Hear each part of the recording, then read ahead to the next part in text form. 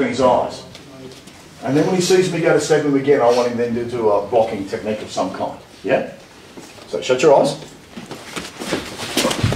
Good, right. You see that? That's how I want you to practice this. Because I'll tell you now, what's going to happen in real life is that's what's going to happen. I'm going to be like this. Here you go, man. Hey, listen. Go. Remember? No preempt, was it? Huh? So, this time, the guy shuts his eyes. You'll stab him. As soon as he gets stabbed, you'll open his eyes up. Then you'll come forward for the second one, and then you'll try to do a block or grab, whatever you want to do. Yeah? Let's try it, please. Shut your eyes. Then you get stabbed, just poke him. Quickly. Poke him, but I'll tell you, the second one, I mean, you really want to jump in there. Yeah? Make sure you put your hand across his chest or whatever, make it as real. Grab his shirt, grab his hair, I don't care, do it. Shut your eyes. Shut your eyes. And at your own time, stab when you're ready.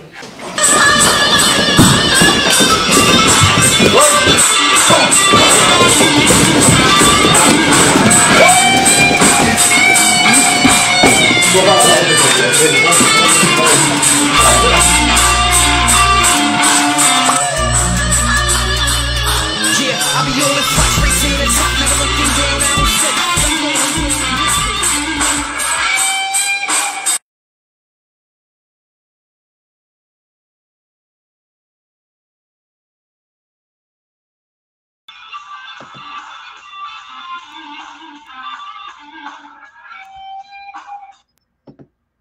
Good evening and welcome to FMA Discussion. This is episode 295, and tonight we have Deane Lawler on, and I'm just waiting for him to come in. He was in, so I'm just seeing what's going on. I'm going to send him a quick message.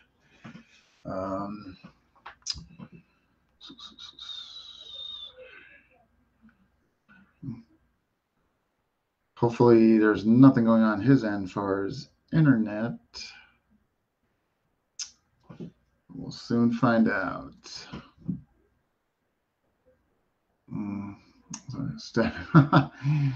Yeah, I know. A video something. Okay, saw my message, so that's a good sign.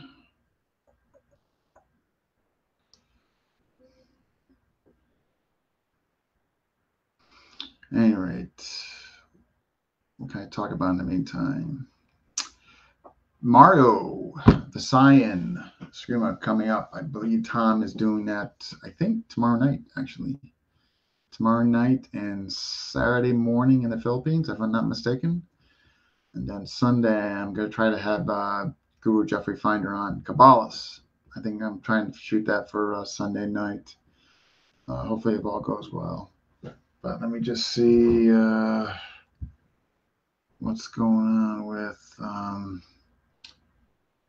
he was just here before we went live, of course. Hey, Big John. Can you get back in? Let's see what's going on.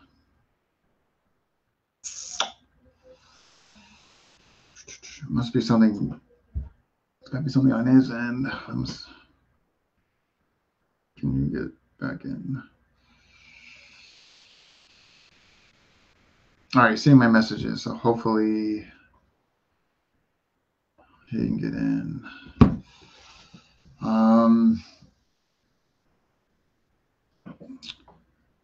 Hope.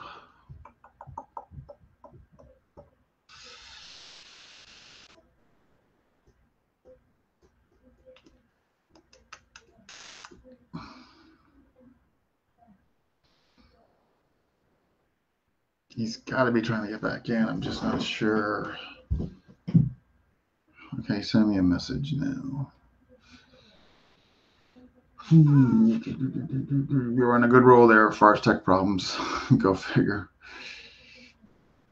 All right, let's see what he says. Try to link again and no luck. Just stays there thinking. All right, let me send him a new link. All right. Bear with us. Create new link. Okay.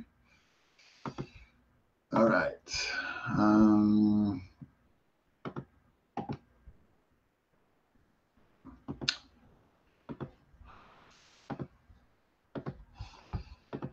All right, just send me a new link. So just hang tight, folks. Apologies.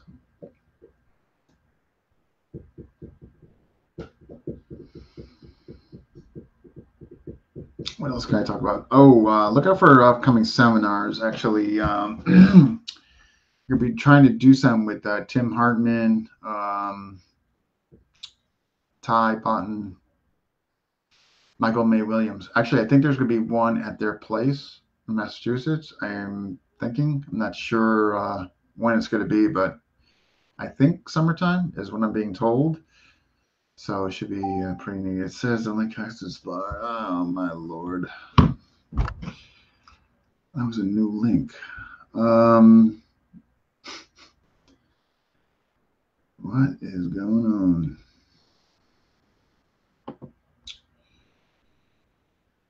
Create new link. Yes. Okay. Copy. Let's try this.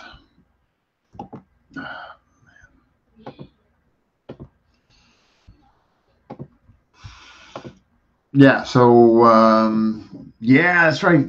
Tom's going up there. That's right. I saw that. Yeah. When that happens, John, I was hoping I wanted to show some of the knife grappling, so I was hoping you can make it. But hopefully I'm gonna find out soon. All right, here he is. All right. We're back.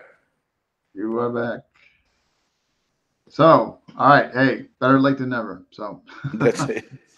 Don't know what happened there. like I was doing the intro and I looked below and I'm like, where'd it go? Yeah, I don't know what happened. It just cut out altogether, and then I tried to get back on. It just didn't work. So Yeah, and then but no worries. Hey, we're here. Okay, so all right, so we're gonna jump into it. So before we get into all the good stuff, security stuff, your the violence trend, what you watch for, what you look for, as far as your staff and all that, which I can't wait to get into, to be honest with you. But what was your beginning? What was your initial martial arts background? initially, probably a little bit of judo, amateur boxing. Did a little bit of wrestling, which wasn't overly popular here in this country, because wrestling doesn't have a big school presence like you guys have over there. Oh no, So, like in high schools and what have Yeah, you? high school. Yeah, we don't have it. We don't have wrestling and that type of stuff, But a little bit of that. Got into a little bit of taekwondo and karate and a bit of kung fu and a bit of anything and everything. Was one of those kids, I suppose, that was always questioning things. And I'd question the taekwondo instructor when you'd throw a hook punch or something, because I was boxing at the time, and you'd throw a hook punch and he goes, "No, mate, there's no power in that. You've got to do this, you've got to do that, you've got to put the hip into it." I went, "Okay, no worries." So there was a lot of questioning, and I think, and it was the 80s, it was the mid 70s, early 80s. Everyone's hero was Bruce Lee. Mine wasn't. Mine was David Carradine. I thought he was the coolest guy. David Carradine for you. Okay. Oh, yeah. I thought that was the best show ever. I couldn't comprehend Bruce Lee, but I could comprehend Kwai Chang Caine for some unknown reason. There you go. I always thought it was great the way this guy could walk across a burning hot desert in bare feet and come to a bar, ask for some water, and then beat the living hell out of everybody and just drink his tea, and off he goes again. I thought that was the coolest person in the world. I was fascinated with the whole monk thing. You know what I mean? Yeah. That whole monk, that's what really captivated me. Like the older monks, I thought they were like we were pretty poor kids, and we came from a pretty poor area. So I think it was that fascination of being in a different world. And we were the TV generation, TV was more to us than anything. And if you didn't have any money, you had a TV. Yeah, whether it was black and white or colour. Yeah. Jeez. But so you can escape.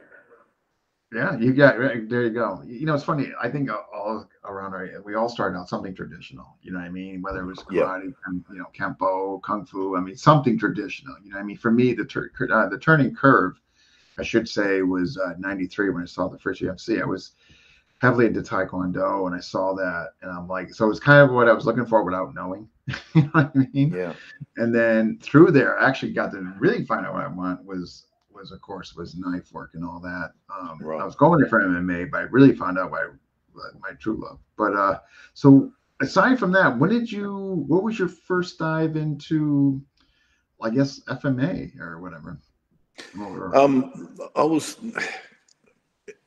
had the Mr. Miyagi story happen before the Karate Kid even came I out. can't. Oh, I'm looking forward to this. So I love stories. Yeah. So my turning point was probably 1980. I was a young man. I started bouncing in pubs and clubs, and I was absolutely terrified. I was 60 kilos, which is, I don't know what that is in pounds, but was it 2.2 Anybody know what pounds to a 60 kilo? kilos is? Well, that's the Yeah, audience. so that's about that's about 130 pounds, I think, right? So I was only skinny and light, and I looked like the guy from Happy Days. What was that kid from Happy Days? Anyway, I looked like the Karate Kid. That's pretty much what I looked like. I think I was tall and skinny, and yep. And when you first start working, you're the first point of call. They pick on you straight away. So, so my turning point was seeing so many so-called black belts and martial arts guys coming to pubs and acting like tough guys, and then getting the living hell beaten out of them by the local football player, or the or the overweight fat bouncer sitting on a stool, who's been drinking half the night, takes on two or three of them and beats the living hell out of them. So I think that was my sort of self-realization to what was real and what wasn't real, what was great in the movies and what worked in reality were a little bit different. Not saying the techniques were wrong, but I think what happened is I think there was a point there where I don't think people taught them the way they should be taught. So I think the techniques are all great. It's just the application of them and how they train them was incorrect. Yeah, the methodology. Well, you remember they're all combat arts, and I think originally the originator was a combative person, so he was all about the combat. Yeah, that's fair. Right, the original person, right? Yeah, the original person was all about the combat. Yeah. So that was my interest, was the original person. I wasn't interested in who was teaching it now. I was interested about who the original person was and where did he come up with all these ideas and what were the experiences that gave him all these ideas. Right. But my Filipino martial arts background, well, I ran into a guy called Maximilian Ducutes. Now, Max was from Mindanao, and that's how when I started learning the knife, and that was probably 1980. I accidentally ran into him through an incident that occurred outside a pub, and learnt a few different things off him. And he was a pretty wild guy. I wouldn't say he was a nice person. I would say that he was a very dangerous person, but I learnt a lot of stuff. And the knife work wasn't like what you see now where people are facing each other and sparring or whatever. It was like, how to pull a knife on someone, how to cut someone, So not like so much of a sparring, dueling lens. I would probably say on the level of criminality would probably the way to look at this. Yeah. Okay. My second experience was that a friend of mine that was driving through Brisbane and saw an old grey-headed guy in the backyard of his place hitting tyres and hitting a tree with a stick. And he told me about him. So I went round to visit this old guy, and it just happened to be a guy by the name of Carlos Navarro. Carlos Navarro, okay. Yeah. Okay. So Carlos Navarro was originally from Black Eagle. And the Grand Master of Black Eagle, whatever they call themselves. And I started, sort of sparked up a friendship and started training with Carlos. It was quite funny. I trained with Carlos for quite a few years until I suddenly found out that he was actually the guy that actually challenged Kakoi Kenyeti in their last real fight in the Cebu Coliseum back in the 80s.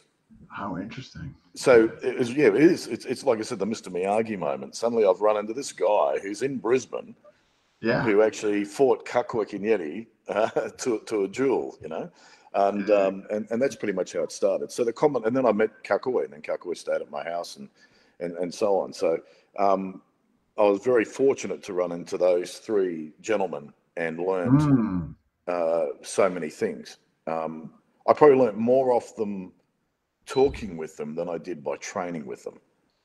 because the way they think, the way they worked out situations and how they responded to their environment was more interesting and probably more enlightening than the actual technique, because, you know, techniques across the board are all basically the same.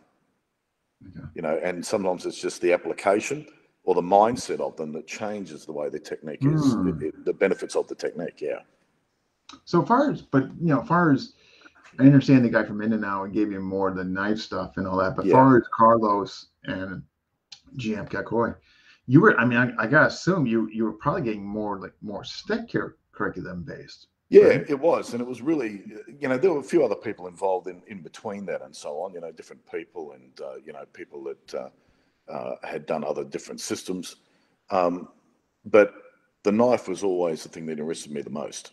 Yeah, same here. That's why I'm going to sit there. Yeah, exactly. Yeah, the stick didn't do a lot for me.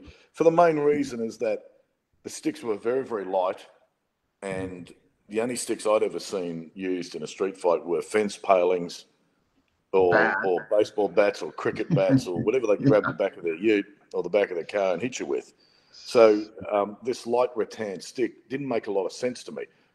And forgive me if I upset anyone out there that loves to use this little light rattan stick, but the fact is that you can see two guys sparring with a light rattan stick, and they will get injured, but it's not the same as something with a heavy weight to it, like an iron bar and so on. So a lot of the blocks, parries, and moves you do with a light rattan stick won't function against something that's a lot heavier. No, good point. Yeah, you know, so, I'm with you. Like, it's almost like if you're deep in FMA world, and it's not that I don't have an appreciation for a stick like that, but it's almost, and forgive me, FMA community, but it's almost like the obligatory weapon that you have to do it. You know what I mean? Whether you want to or whether it really resonates with you or speaks to you, but it was always edge weapons for me. I did the stick more or less because how do you not if you're not? I mean, which is why I really enjoyed a monk under Thompson, because it was like, all right, all knife, great, sign me up. You know what I mean? The knife to me made a lot of sense. And now unfortunately in this country it's becoming the weapon of choice with a lot of young people. I guess a lot of incidents. England, here. Yeah, well, as Ray Floro would have told you, I suppose in New South Wales alone, you know, there's a lot of stabbings, and Victoria's the same. We're getting the same up here now as well. It's becoming the weapon of choice, which is a shame. It's quite sad to see that, you know, it's turned into that sort of foray of taking it one step further to what it was, and also the gun culture is starting to creep in here as well now with just guns. Ethics and morals with these young. I hate to say it, and I'm not saying everybody in this younger generation, but I've definitely seen a decline. You know, and I'm not speaking just for states. It sounds like it's, you know, pretty prevalent all over. Just a decline in just morals and values. Do you think there's any correlation to the gun? Like, you guys are, you know, guns and all that. Do you think there's a correlation there? Yeah. No, look, this is how I look at it. As I mentioned when we did our test yesterday, I see trends happening with my business, the way it is, the way it's structured. I've been in the game since, like, I'm 60 now, so I've been in the game since I was 18 within the security game, you know, and I'm talking pubs and clubs. I'm not talking about any other type of security, like looking after a warehouse or anything. But so I've seen the trend change, and I've seen when kickboxing was popular. Oh, sorry, I'll start again. When karate and kung fu was popular in the 80s, where everyone wanted to do it, that's all everyone ever did. You know, two guys would jump outside the nightclub, and you'd see praying mantis versus Wing Chun, you know, and you see Shotokan karate versus, you know, Shaolin something. You know what I mean? It was like it was insane. It was hilarious, you know. Yeah. Tell you a story. I had two guys one time we threw out, and they said, "That's it, mate. We're going to wait for you. We're going to get you when we close at 3 a.m." We said, "Yeah, mate, no worries." And they went outside and they did multiple sets of push-ups, sit-ups, dual stretching, one-man and two-man sets of kung fu moves. And then when the event was over, we came outside, they ran like hell and took off and never fought anyone. But it was that type of scene. It was pretty amazing. When kickboxing became popular, suddenly everyone was a kickboxer. So you'd start seeing leg kicks and, you know, flying kicks and spinning kicks and things that you'd never seen yet. Oh, God, what is going on here? When UFC became popular, that was it. then all of a sudden we started seeing ground and pound. Ground and pound. Yeah, people picking people up and tackling people to the ground. And throwing them down. And, you know, it was all kinds. It was crazy. So do I see a correlation when it comes to guns and knives? And look, I'm going to be a little bit outrageous here, I suppose, to some people.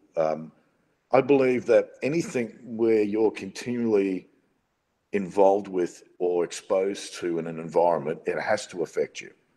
So if you're, and I don't want to upset all the video game people, but if you're playing games that are violent with knives, sticks, guns, you name it, over and over and over again, and it's that violent world where you're seeing it all the time on TV, you're seeing it in the game, I think it does have to affect you in some way or another. Does it make you a little bit immune to the threat, thinking that, you know, you'll be able to do it and survive, and if someone tries to do it to you, you'll be able to survive the gunshot or the stab wound? I think maybe, yeah. But I have seen that, and I've seen group attacks improve, and I've seen the demographic of people change, where it's no longer the big, you know, it was always the big badass guy that wanted to fight everyone was the guy you always worried about in the pub. Now you've got to worry about the 18-year-old little blonde girl who might just turn around and glass the girl next to her, or pull her hair and smack her in the head with a bottle, or, you know, that's the type of thing we're seeing at this present time. It's the demographic now has become so widespread, you can't judge it anymore. You know, you can't say it's the tough guy anymore. Now it's the middle-aged woman, or it's the husband and wife team punching on with the other husband and wife team. It's really crazy. It has changed. Yeah, the reason I'm asking is, like, I look at England, for instance, London, you see this, you know, this heavily increase in knife attacks because obviously they can't have guns there. And I was just wondering if there was some parallel, you know, similar situation. It is. I think you'll find in places like Scotland, Ireland, England, Australia, New Zealand, places like that type of background, Canada, I suppose, in some ways, where guns aren't overly prevalent. I think you do find there's a lot more assaults, a lot more physical attacks, a lot more bludgeoning with weapons, a lot more edge weapon attacks, of course, you know. I do believe that 100%. Yeah. I don't think it's a coincidence. And we got folks jumping here to say hello. And I just want to make sure I'm not ignoring them. We have Eric O'Brien, John Guzman, Zayma, Conrad, Indra. We got George Harrison, Tim Hardman. All right, folks. Yes, if you're watching, tell us where you're watching from. Smash that like button. So how did you get? Okay, so you mentioned security. So I know you started out in pubs and all that, but what made you interested in security, and where did it go from just bouncing at bars? As in the As training, in like where you? It sounds like you've definitely have gone from the bar scene into more of the corporate world, I'm guessing. Yeah, we have to a point. I think there's a gradual progression to it. One thing I noticed is a lot of people that were working to explain, to digress a little bit. In the early days of security, anyone really could be the bouncer. I don't know what it's like in America, but over here, anyone could be it. And so a lot of guys that were doing the job had, you know, done a bit of time. Some of them had been there, done that. You know, the local lads, as they call them. And the great thing about those guys and working with those guys as a young man was they had this insight, this ability to see other bad people, to see traits they would cause. So you learnt a lot from those type of guys. When licensing came into this country, it stopped a lot of those guys from working because they had previous charges and dubious backgrounds. So you end up having an influx of trained killers come into the industry, you know, kickboxers, martial arts people, and so on. So even then I started seeing a change. We started seeing a lot more choking, a lot more kicks to the head, a lot more martial art techniques for bouncers using against patrons. And I started noticing that trend, and we weren't really into that type of scene. So what we would try to do is that when I first started the business, I would get all my guys together and we'd train together and learn how to do control and restraint, how to work group tactics. No different than a military scene where we'd go, look, two guys go here, one guy goes there. You know, we don't triangulate because triangulate makes people aggressive. You know, we follow the straight line motion. We do a whole lot of different things like that. And we just got a reputation out there where the guys knew how to do their job without actually having to cross that line. So, and that's no offense to anyone else in the bouncing scene, because there's some great guys out there did fantastic jobs. But that's when I noticed, and I noticed that people were looking more for that customer service attitude of the guy that could walk the talk, talk the, walk the walk, talk the talk, and so on, and be pleasant, and without having to be the so-called tough guy. But I'm starting to see that change a bit again now. That worked for a lot of years. Now a lot of people are saying, well, now we want a guy that can really handle himself. You know, these little guys that come out there and they're really nice to everyone. The customer service is great, but we want a bit of presence now because the violence has escalated a little bit. Right. So it's really funny. It's sort of up and down, like in waves. Up and down, pending the climate and what they're currently training or doing. Yeah. So how did you? So it sounds like. So when did you, I guess, start your own firm? I mean, how did this come about from being a bouncer? I got a bit of a. I'll tell you the story, but I'm not trying to put any parallels to me to Patrick Swayze. Okay, I just want to make it clear to everybody, right? I know I look something like him, but no, I don't, right? I look more like his sister, I think. But the fact is, I got a bit of a reputation with a group of guys with me as well that we could do the job, and people like that. When I used to meet people, look, I always thought you'd be bigger. It was that type of thing that came from the movie, the Roadhouse movie, which we always found quite hilarious. But the fact is, we got a reputation, and we could go around and we would get offered jobs to fix up places. In other words, straighten the place out, clean the place up, and that's how it started. Then people started offering me bars and pubs. They go, look, mate, you do a great job here. I've got 3 bars. Would you like to take them over? And that's pretty much how the business started. Ah, no kidding. So you create more bouncing jobs as a whole. Yeah. Okay. All right. And then they started offering and saying, well, why don't you get your team together and take over this area? And that's pretty much how it started. And don't get me wrong, I'm not a tough guy. Far from it. I don't profess to be one. I don't profess to be a great fighter.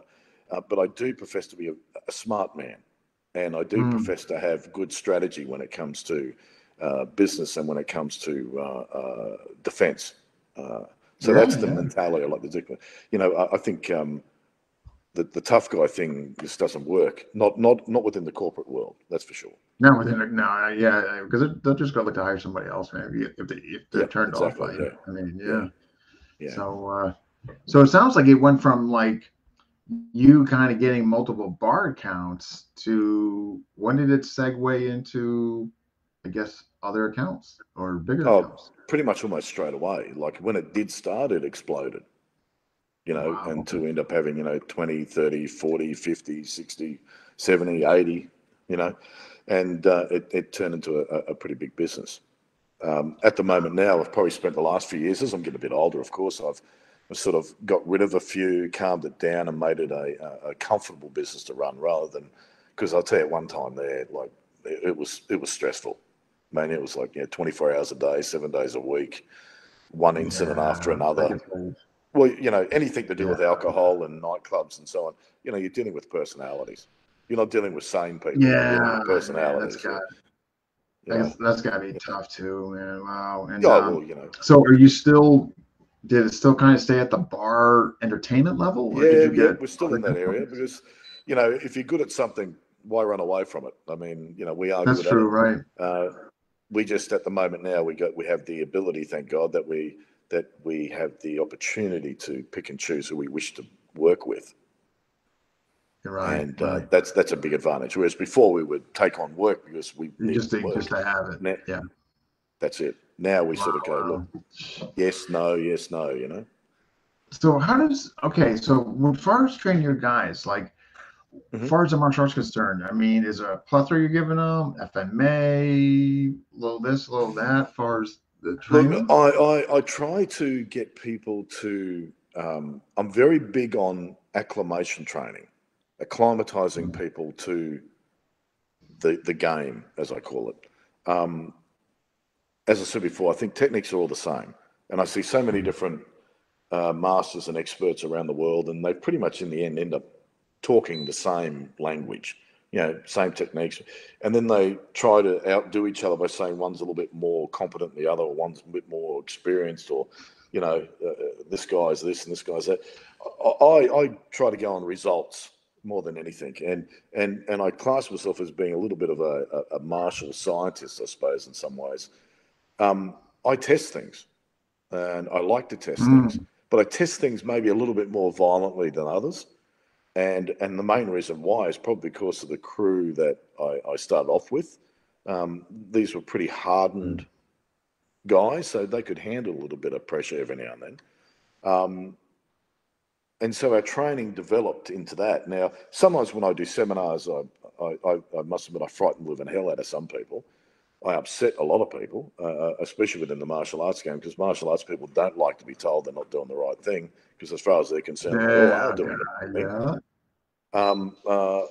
I've had people blame me for losing students because I proved that something they did was wrong. It becomes pretty crazy. There are some strange guys. Martial arts is great. Like, I'm not a martial arts guy. I don't class myself as one. I don't have a lot of martial art friends, and the ones I do have, I'm very selective. I can't deal with a lot of them because a lot of them are very insecure individuals, which fascinates the living hell out of me because, but it fascinates the hell out of me because that's what it's supposed to be fixing. It's supposed to make you a better person. Yeah, it is. Yeah, it's crazy, But then again, it's like hospitality, right? I'm in the hospitality business. And when I say I'm in hospitality, I'd say definitely, because it's inhospitable. I mean, the people are terrible. Hospitality people are the most, oh my God. And the FMA, it's a tough community. I don't know how much you know, it's a lot of there's some really good folks in there. There really, really are. But there's some, you can see it. And because I run the group there, and you see the insecurities and the egos in some of them. Yeah. Like and it gets into, particularly if you're pointing out or questioning something, like you might not be criticizing it, you might be critiquing it, asking a question, but it doesn't come across that way to many, and they just get really, kind of defensive and so I get your insecurity. Yeah, I like people to show me things. And the thing, it amazes me. We're going in this full circle again. We were full of these magicians and charlatans back in the 70s and 80s with all this magic stuff they had out there, the death touches. And forgive me to the dim muck people, please. I don't want any abusive messages, please. And I want my cat to live a bit longer and my dog to live a bit longer. So if you do death touch me and my cat dies 3 days later, please don't do that. You're gonna come home tomorrow and you're gonna. Yeah. You know what I mean? So look, and some of the guys that do the nerve pinches and those sort of things, absolutely fantastic, and I'm absolutely in awe of them because some of them are great at it, and some of them are just bloody magicians. I think the thing that concerns me the most is that we're doing that cyclic behaviour again. We had the charlatans in the 70s and 80s. Then we had this realism kick in where we've got the UFC comes in and all this kickboxing and everyone starts people getting real. And now we're starting to get it again now. We're starting to get these people that come out now, and I'm going to show you how to, hit a lot harder than everyone else. And I'm going to show you how to do this and block this because I'm a former Navy SEAL commando and I'm an ex-police officer and I'm this and that. And I go, that's great. That's really cool. But my concern about it is that a lot of these things, and forgive me all you people if you suddenly decide to hate me for this, but I think everything is always done from a point of balance. They don't ever seem to do anything where their balance is offset, where they're in a state of imbalance. Everything is like they're standing there, the guy stabs the knife, they block it, they do this, they do that. But I never see anything. I don't see any real drilling of it. I don't see them put in the situations where they can't respond in a balance. Anything works if you're balanced. So I can throw the most powerful punch in the world at your head, Deane, and it could, go through your head and pull the brain out the back, right? But the fact is that can I do that while you are threatening me? Can I do that while I'm being attacked? Right. A totally different thing altogether. And that's my interest. My interest is what can we do while we're under that threat? That's why you see these fantastic, It's like when you see these fantastic boxers, right? And I'm an ex-boxer. I love boxing, kickboxing and all that stuff. But you see these fantastic boxers, and you might see like Canelo fighting someone, and he ducks, he weaves, and so on, and he gets away from it. You think, that's an amazing skill to do while under pressure. Someone's trying to actually knock you out. Yeah. And things happen. But if you saw his last fight a little bit, you'd see that Bivol was a bigger man, and he's putting a bit more heavier pressure on him. Suddenly, the ducking and weaving and slipping wasn't as sharp as it normally is. And that's my fascination to it. Like, my fascination is you should be training for that moment, not training for the perfect moment. That's why I don't like a lot of knife defense or weapons work, because it always ends on a positive. I mean, 100% you block the knife, man. Yeah, you block the knife, 100%. Yeah, do that's this. when you see truth. Yeah. So I started developing drills that put people in terrible positions. Okay. So I don't believe you should ever practice too much of 100% of blocking the knife. My belief, I think you should always practice a lot of times of what to do after you've been stabbed, not before you've been stabbed. Because if I want to stab you, I'm certainly not going to jump out and go, ha. Right? Yeah, I'm gonna stab you. And so we started developing drills like that within our knife arena, where we would practice being stabbed first and then responding to the stab. You know what? And I think it's time to pull your video. Oh yeah, okay. Forgive me of any comments on there that I've upset. No. Folks, you know what's so funny? Yeah. I saw the one that I referenced, the one that's a longer version here. Yeah. Don't do that one. I saw that like 5 years ago, and I didn't at the time. I didn't know who you were, but I'm like, this guy knows what's going on. I'm like, it might be a little with the profanity and all that, but what this guy's talking about is truth. And you had that poor guy against the wall, and and don't be wrong, he's a great guy, but the fact is, the point before you put the video on, the point I want to put across to people, and this is where people lose the point of the video. The point of the video is, as I mentioned before, everyone does everything from a balanced position. Right. They practice these techniques, and they practice with a padded floor and a fluorescent lights above them and little rubber blades and so on. My thing was always about, what if some guy just gets in your face, calls you every now and then the sun, absolutely terrifies the living hell out of you, and then he just gives it to you? What do you do? And it's amazing that look, and no offense to people, and I keep saying that, but I upset so many people. It's okay. Don't worry. But it's amazing how so many well-known and experienced guys I've done that same thing to, and they've all failed. I'm not surprised. Yeah, I don't think they truly pressure test a lot. Yeah, I would probably get maybe 1 out of 10 that responded in kind, and I went, wow, that's great. And the others just stood back and went, whoa, and they said, oh, hang on, can I do that again? And I went, too late, you're dead. Yeah. So, and it's not some people thought it was cruel and terrible, but I was just trying to express a point. The point was that it's never going to be what you think it is. No, and I think that's what I greatly appreciated when I first saw your video some 5 years ago around that time. I'm like, and I knew it. I go, people are gonna get stuck on how he's saying it, as opposed to what his message is. And I totally got it, and I thought it was really good. As a matter of fact, I remember posting in a small. This is before FMA discussion, and I had a smaller group, and I posted. I remember that, but the folks,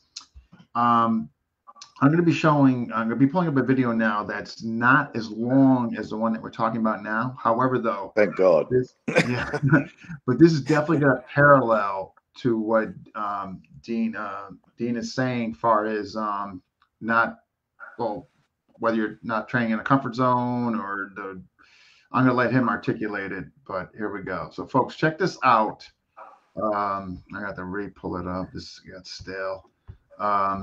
But in the meantime, but you guys are going to really, just bear with me. I'm going to have to pull it again from here. But you guys are really going to really enjoy this. I did, at least, anyhow. And it's pretty realistic training. in my book. And when it comes to forgive the fashion sense. Yeah, I think we need more of this. To be quite honest with you. So here, without further ado, here we go. And it's coming up now. All right. I'm gonna lower myself so that it'll make a bigger screen.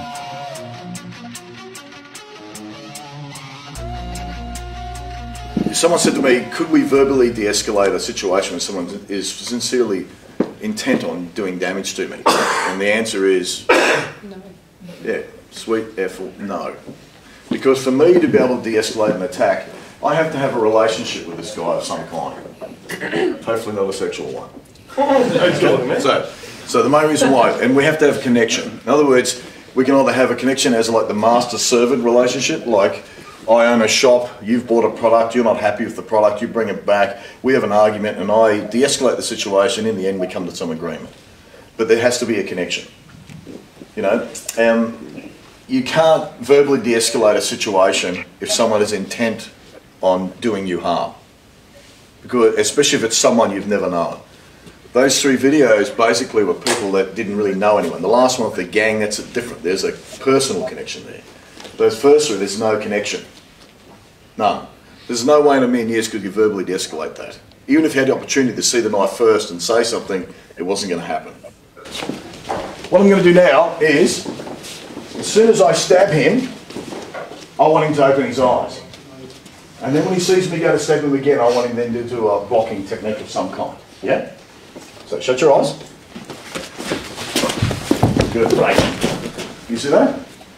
That's how I want you to practice this. Because I'll tell you now, what's going to happen in real life is that's what's going to happen. I'm going to be like this. Here, come on, man. Hey, listen. Go. Remember? No preempt, was it? Huh? So, this time, the guy shuts his eyes.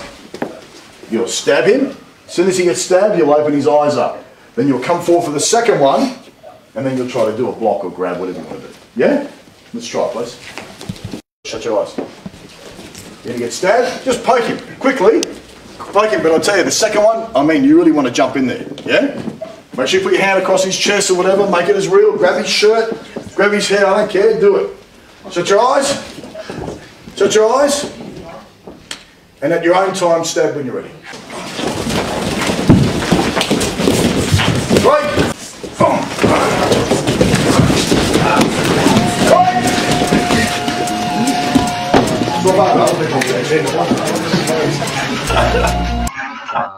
So I'm going to let you speak on that, but a couple things that really stood out, I really enjoyed, not just the exercise, but what you were talking about, that relationship piece. I really found that profound and something I never really heard before. So before we get into the training, can you speak on that more? Well, any assault that I've ever seen, if it's a personal assault where someone knows each other, or you've got the opportunity to talk to the attacker first, you're creating a relationship. But there's been so many stabbings, and I think a great example of that is if you look at some YouTube clips of some of the stabbings you see in the UK, where some young man, some poor young fella, died from a single stab wound. He was just sitting on a bench, and these group of guys walked out, and the guy just stabbed him, went bang, bang, bang, stabbed him 2 or 3 times, for no other reason but to take his phone. That's it, gone. There was no time to see anything, no time to respond to anything, and there was no relationship created. And so many people work off the idea of the day. Like I see a lot of people teaching reality-based stuff, you know, and they stand there and they scream and shout at each other and, I don't like your haircut. Yeah, your sister's ugly. You know, I'm so upset by it all. But the fact is that none of that stuff works. I mean, because I know you, now we've only just met each other. If we start doing that drill, you're not going to take it seriously because we know each other. Because we know, we know each other. Point. Right. Yeah, right, you know, right. So my belief is you need to practice things where there is no relationship. The beauty of shutting your eyes in that stab action is there's no connection between you and me. When my eyes are open and your eyes are open, there's a connection. I know you're going to do this. I can see it coming. You know you're going to do it. And we've both agreed that this is what's going to happen. When my eyes are shut and you suddenly go, boom, and stab me, and I go, oh, God, that hurt. And then you just stab me again. Now there is no relationship.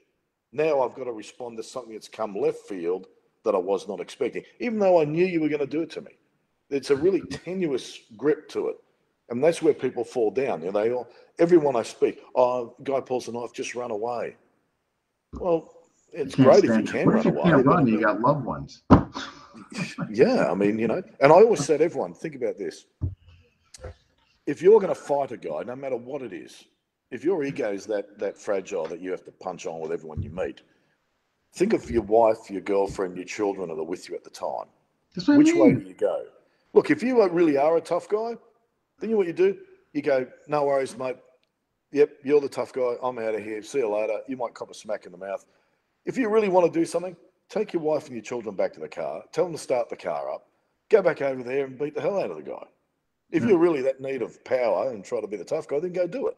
If not, just go away. Just walk away from it. Absolutely. Especially with loved ones. Kids? Yeah, exactly. Oh, my God. Yeah, but if you're by yourself and you want to prove that you're the man, well, mate, you know, go for your life. I don't care what you do, but, you know, that's what you want to do. You want to be a tough guy. But so many tough guys get killed. That's what I always say. And it's normally not, he's never been a tough guy. He's just a guy who thought he was a tough guy. Yeah. My dad had a saying one time when a group of guys asked him one time, you know, my dad's name was Dick. And they said, what's it like to be a hard man? You know, I like to be a hard man, a mole man. You know what a hard man is? A hard man is a good man because it's so hard to be a good man. And I think that's really what it's all about. It's so hard to be the good man, you know, to leave your ego at the door, to be able to walk away and keep your life intact. I might get home. Yeah, you know, so that connection that we get with our attacker is so tenuous at the best of times, and it fascinates me when we sort of believe in the attacker. You know, do this and I won't hurt you. Do this and I won't stab you. Do this and I won't shoot you. Those type of things fascinate the living hell out of me. You don't even know this guy and you believe in everything he tells you. I'm going to start when because I always kind of do some background research. And when I saw that video, I'm, oh my God, it's the same guy I saw 5 years ago. And then I, of course, found I found the original one, which I am going to paste a link here when we're done this interview. I want folks to see the short one, please. The short one. Short version. I get in too much trouble. I do not have a filter at the best. When it comes to teaching stuff, I don't have a filter, and I think you should not have a filter when it comes to teaching. I definitely felt the dynamic. Like I was not even in the setting, and I'm like watching it, and I felt it from watching it. And well, I'll give you an example, right? In that one, we do that with a knife, and you can either use rolled up newspaper. I don't believe in using rubber knives. I use a wood knife that has a point to it, or I use rolled up newspaper that's taped up with tape. And so you can actually feel impact, whether it's to the face or to the chest or to the body, but you can feel impact. You need to feel the impact. The beauty of my friend Tony Blauer, how he created that high gear, people were under the illusion that it was this protective suit of armor where you could just beat living hell each other and not feel anything. That's not what you want. That's why I don't like the Filipino headgear with the head stick fighting, because it gives the illusion that you can wear 50 hits to the head with a stick. You know. And I'll tell you a story. I had a martial artist, and I won't say his name, but he was pretty well known. He said, "Oh, you know, that rattan stick. I mean, what would you do to me if I just came and crash tackled you to the ground?" I said, "I'd hit you." And he goes, "Oh yeah." So he come in and I sort of half hit him, and then he crash tackled me to the ground. And I said, "But, you know, in reality, I'd be really trying to hit you." He goes, "Yeah, but, you know, I reckon I could wear it." And I said, "Okay." So he come in and I used the butt of the stick and hit him right in the back of the skull, and suddenly the story changed because it really, really hurt. And I'm a great believer in that. I love the Dog Brothers when they're sparring. I think I like that. But at the same time too, I'd like to see the Dog Brothers use a big heavy stick and do that type of sparring. And if you notice when they do that sparring, you've noticed that you don't see any of the the parry and catch. You don't see any of these. Yeah, you're not putting your hand. Yeah, you're not putting your hand in. No, yeah. and what does it become? It becomes fencing with a stick. Yeah, longer range. Yeah, you're not crashing. Yeah. I don't like the grappling part to it when they get in there. I do it's too. real. Yeah, it's real. Don't get me wrong, but I don't know if that would be where you'd want to be grappling if you were getting hit with a big heavy baton. Yeah, if it was really heavy, would that feel? And you're like an underhook or overhook, and the guy's just slamming you with it. Yeah, I mean that could be. Yeah, that could be problematic. And don't get me wrong, the light rattan stick can be an amazing thing. I got into a situation once outside a house, and I actually pulled a whippy little branch off a tree out there, and used that like a whip. And what I did is, as the guy went to move forward, I just snapped the backhand and whipped him in the eyes with it and split him open, and it worked. Like I didn't have to batten him. So do you understand? So I think in situations like that, the weapon sort of denotes the time, the space, what is the right motion to use at the time. But as far as you mentioned before, the relationship, I just don't like the idea of this building relationship with the bad guy. I think it's wrong. I think you need to be as cold-hearted as what he is to defend yourself. And so when people are training, you need to be the bad guy. So I'll give you another example of a drill we did. I'm starting to look like one of those kung fu movies where I'm moving really fast, my mouth isn't out of sync. But I had a group of police officers training with me, and we had them practicing being stabbed, and we did the drill against the wall and everything else. So as a trial, I decided to do something a little bit different, because some of the guys were really handling the stress. They were getting used to it. Then I started getting them to shut their eyes, be about a meter, 2 or 3 feet away from the wall, feet together, and we were slamming them into the wall. And then once we slammed the wall, then we'd attack them. So it was the added bonus of the impact of the wall, eyes shut, eyes open, being attacked and responding. And that added another level to the drill. And then you started seeing a few cracks in the armor.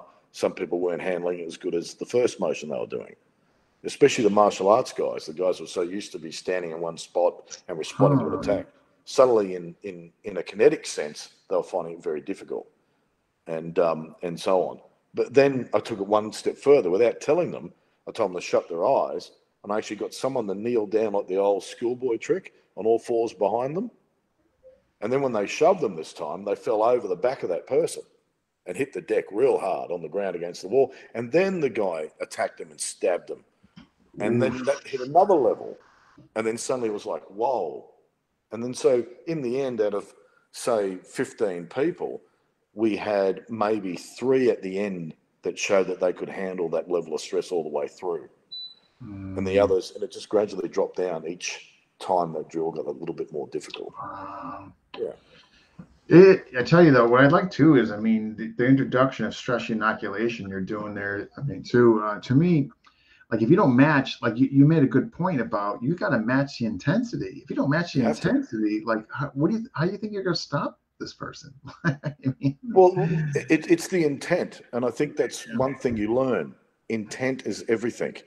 You need to have that intent. If you're going to stab someone, when I stab you in a drill, I'm really the bad guy. I take on the guise of the bad guy. I really want to stab you. And then when I want to punch you, I'm really going to punch you. And I think that's how you got to be. The concern I have when I see people practicing with rubber sticks and light sticks and so on, they never really hit the person because there's always that fear of hurting someone. So if you and I were practicing the stick, what I would do is I'd roll up some newspapers and I would tape them up with a bit of gaffer tape or electrical tape. And I would have that. Or I would use like a pool noodle. Do you have pool noodles? Those long things put in the pool? Or I'd get one of those and cut it in half and make it into a stick, And what I do is I tell people now to swing that at the person's head as hard and as fast as they can. And surprisingly enough, people will do it because they know it's not going to hurt the person. And now it becomes real. Now you're getting a real swing at you with real speed, real timing. Whereas before, people don't swing it real. I mean, they don't even attempt it because they're still that sense of, I don't really want to hurt the guy. Right. Now they can go real power, real. Yeah. Yeah. So if you and I were training, I'd put you against Paul and you're an experienced guy. What I would do, I would say, okay, you're pretty experienced. I'm not going to hit you in the head, but what I'm going to do is I'm going to get this big rolled up newspaper and I'm going to hit you on the side of the shoulder with it and you're going to go, oh, that stings. I said, great, because what I'm going to do is I'm going to get you to shut your eyes and stand there with your hands down. And I'm going to swing this as hard as I bloody can. I'm going to hit you right across your shoulder, across your chest here. And it's going to sting like hell. And then as I hit you once, I'm going to pull my hand back immediately and hit you a second time. What I want you to do is intervene between that first and second hit. And the second in between. Okay. Yeah. And guess what happens? You should see the timing change. When people practicing with a real stick and they're trying with their eyes open, some people are perfect at it. They go, ah! And they go, wow, that's great. When they shut their eyes and they actually feel the impact and they go, oh my God, that really hurt, there's that hesitation and the timing is completely off. The more they practice with it, the better they become. And what happens is then in the end, they get what they call realistic timing, not set timing or make-believe timing, which unfortunately, a lot of people do, thinking they're doing the right thing for training. It's not real timing. Real timing is when you're feeling the effects of the attack and your timing is responding by that. That's why football players, baseball players can hit the ball way over the pitch or whatever you want to call it. I don't know what they call baseball. I don't play baseball. But they can do all these amazing things. Everyone goes, wow. But when the game comes, not too many, except for the elite ones, can pull off this same thing in the game. And during the game, yeah. That's right. And that's what we're trying to do. We're trying to pull off these elite moves. You know, when I see these amazing blocks and disarms of blades and retaliating with the blade, and I go, mate, I'm telling you now, when we put that pressure thing where we're really trying to stab these guys, none of those disarms work. None of those retaliating with the blade works. You know, you're jumping. Yeah. Here's the thing, and I'm with you. I'm not disagreeing at all. I mean, this is, you know, I had to play kind of like on the fence because of the group. I have to, you know, of course. Administrator, but totally, I totally agree with you. Now that it's going to be very hard, like peels, stuff like that. When you're feeling tense and just. Mate, look, I had a very well-known martial artist friend of mine. He's a lovely man. I think you should get him on. And he said to me, he goes, I would love to do what Deane Lawler does. He says, if I did that, but I wouldn't make any money if I did. Because a lot of people love my seminars and a lot of people hate my seminars. Yeah. Very few like them. Because the worst thing in the world is to be brought to sense the truth. The truth frightens a lot of people. Not saying that I have the truth, but the truth within yourself. Truth in general. It's very, very hard to be sincerely honest to yourself and to other people because you don't want to hurt people's feelings. Yeah, right. That's not, you don't want to go there and all that. But much like your friend said, the art sells. Combative truth, not so much. And look, and like I said, I don't profess to be the be-all, end-all of it, and I don't profess to be the tough guy either. But what I am is I'm a realist, and I go by results. I see people improve exponentially when they train that way, and I mean exponentially, to the point where I've had guys that are on the seminar circuit, martial arts guys, say about some of my guys saying, man, I would love to train with you guys. The intensity is like, wow, that's, you know, because that's the way it is. But, you know, few and far between. Like, you know, I'm not going to have a class of 100 people training with me. Right. You know, I might start with 100. I think I did a seminar once down south, and I think we started off with about 60 for the first day of the seminar. The second day, I think about 10 came back. But those type of things happen because it got to understand, it frightens people. People want magic. No, or they want just the easy, right? Or a lot of them just don't want to put the work in. I mean, I don't know. They don't want to fail. Magic sells. They don't want to fail. They don't want to fail. Yeah, you don't want to fail. And I think that's a really sad attitude now because to me, failure is a great thing. Yeah, failure is an absolute great thing because you can't grow without failure, whether you like it or not. 100%. But I think it was Customato said that about Mike Tyson. And if I've misquoted him, please forgive me, all you Customato fans out there. But I think he said that it would be good for Mike to lose when he was younger, so he can feel the experience of losing, so that when he is on top, when it does happen, he's going to be able to relate to it. And I think, and I probably said it a little bit better, a bit more articulate than I am, but I think that's really the case. It's better for you to fail early, so you know whether you can step over that mark or you can get back up on that horse again. If you can't, then you can't. That's it. It is good every now and then to understand that feeling. Yeah. No, I think he had something going there. So yeah, again, just back. So, yep. So really, so you're pretty much doing seminars and your group training. Like, you're not really, like, you don't have a school. You're not. I have a little gym that we box and we kickbox and wrestle and do a bit of weapons work and so on. And I have a resident Filipino martial arts instructor there, Elwin Gavataro, who's a 6th degree black belt in Dos Epatos. He teaches a group of guys there. Nice. I love the Filipino. I love the Filipino martial arts. I think they're great, and I think they're great to do, great to practice. I just think in some ways some people don't treat it or teach it the way it should be taught. I was very fortunate that every person I trained with was very big on combat. Like Kakwa Kinetti was big on combat. He was big on doing, not necessarily saying. Carlos Navarro was the same. Like, poor old Carlos, lovely man, only a tiny little guy, but man, he'd fight anybody. I mean, he even tried to fight me all the time. It just drove me crazy. But he was great, and Max was the same. And I think, to me, love them or hate them, I think the beauty of it is that they were combatively minded in everything they did. And I think that's how you have to be, if that's the attitude you want. Me, I'm all about the combat. I'm not about anything else but that. I don't make money out of it. God, man, I'd go broke if I opened up a martial arts school. I'd go absolutely broke.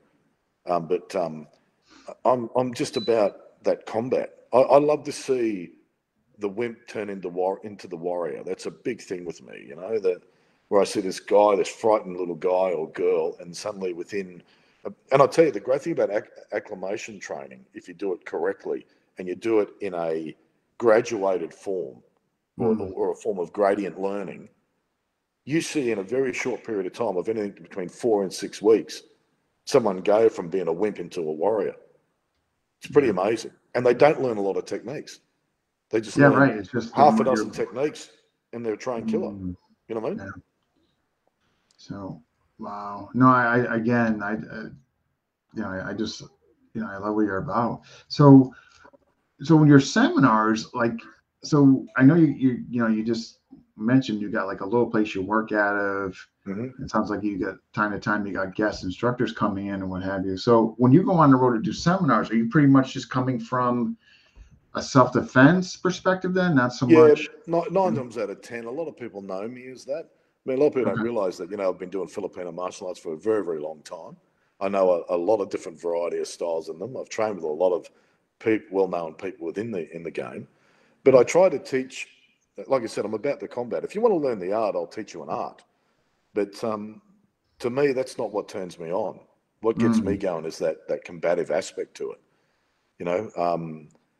And I think I probably prefer the knife rather than the stick, as you mentioned earlier. Like the knife fascinates me. Same here. Yeah, it fascinates me because it's so hard to come up with an answer. That's why it fascinates me.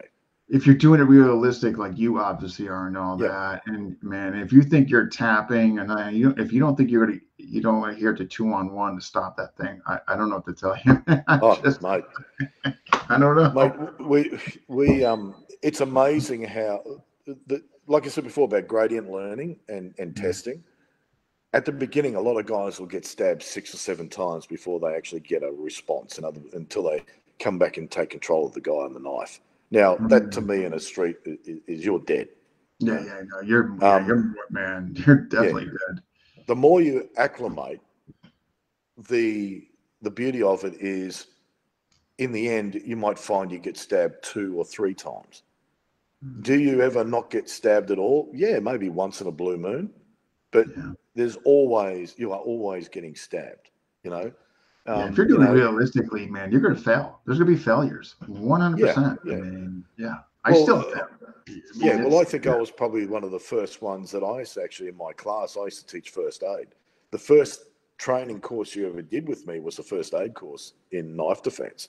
Was I'd show you how to plug up a wound, how to wrap a wound, how to sort it, how to treat someone, how to use a medical applications Mm, to these things, because in case you ran into someone that had been stabbed or a friend of yours got stabbed, so you could save their life, and also how to apply them to you if you're alone yeah, and you've yeah, been yeah. cut.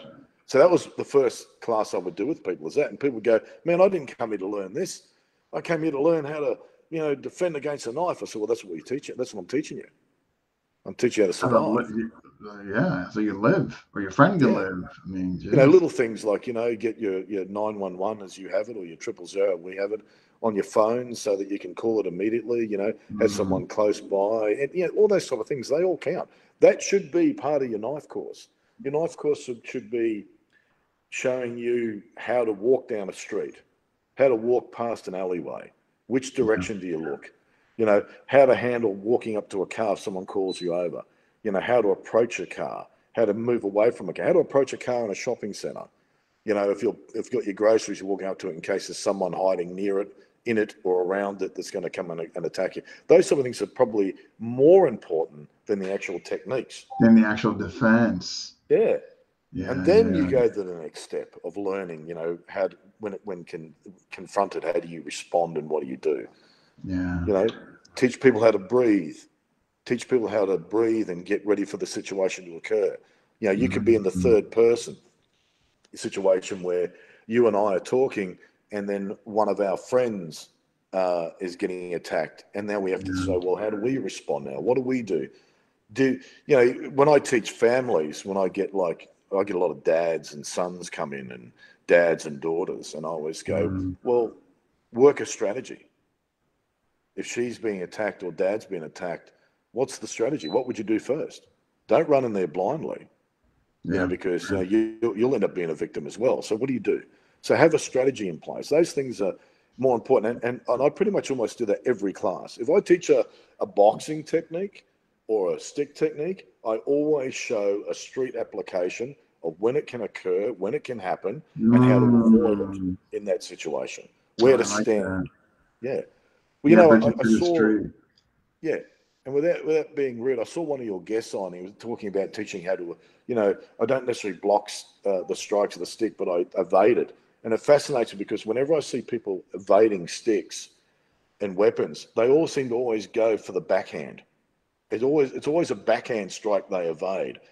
I don't see a lot of people evading the forehand strike. The And the forehand forehand. strike is 99% of the time that's what's going to happen to you. The That's the backhand, first one's coming. If they're yeah, ready. I've never Yeah. seen a backhand swing in a street fight in my life. Initially. Yeah, Yeah, yeah, yeah. initially, yeah, and the forehand, and if the guy's got a machete in his hand and he's swinging that forehand strike, then you're angling off to the side. Man, you want to be really careful with that, and because we've done it quite often where we've used rolled up newspapers and whatever, and I'll tell you, you'd be quite amazed how that machete goes all the way through and cuts you on the legs and the back and all kinds of Oh, things in a real yeah. situation. So a lot of these so-called evasive maneuvers that some people teach, and not necessarily, look, in a tournament, yeah, maybe they work because you're not really killing each other, are you? But in a point of Mm, where it's life or death, what are you supposed to be doing? yeah, it's amazing. I think I totally agree with you. Like, if you have a family, like you should definitely have a plan. Like, Yeah, one of the always. things I have a plan with my family is, I have a big thing with parking garages. There's just so many things that can go wrong in a parking garage. It's just like, And don't get me wrong, they're scary as hell. I've gone yeah, to many it's of them just, after yeah, work. like I have a, Yeah, like a thing with parking garages, but man, you better believe it. You like have a plan, and I, same like you do. I encourage, my students who have families, we go over that because, man, you want to start, I mean, you want to find out then, you yeah. know? But isn't it amazing, bud? I talk to so many different people that specialize in weapons, and they never ever think of doing first aid courses. That is, I gotta believe that's something, and I'm guilty. I have to get into that. I have to do that. Yeah. Because think about it, that's going to be your number one comeback. Yeah. I mean, you honestly think you're going to get into a knife fight and not be injured? And you might even have the guy that attacks you, you might turn it back on him and he gets injured. If you're a good person, you're not even going to let the bad guy die. You're going to try to make him survive as well. Yeah, so So the ambulance gets there and what have you. yeah, Right. Yeah. you know what I mean? So think about it. I mean, to me, I think it's a priority just to learn that, Yeah, I that's a good remember, point. yeah, I remember Yeah, doing right. that even with empty hands, showing people how to look after someone that's been unconscious, that's been knocked out, Mm, knocked on the ground. okay. Because part of your duty of care as a security officer or a bouncer was that duty of care. Put them in the recovery position, make sure they're breathing, make sure the Oh, airways until are help cleared. comes. Okay. Yeah. So I think that type of thing should be taught within the martial arts just as important as you punching and kicking Yeah, someone. and I can tell you right now, it's nowhere. It's not, and I agree with you. It should be almost like part of the curriculum or syllabus per se. Yeah, yeah.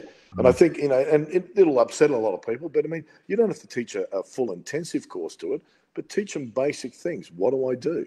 What do I do if I'm cut That's a good here? point. Like you knock somebody You know? out, like what do you Yeah, do?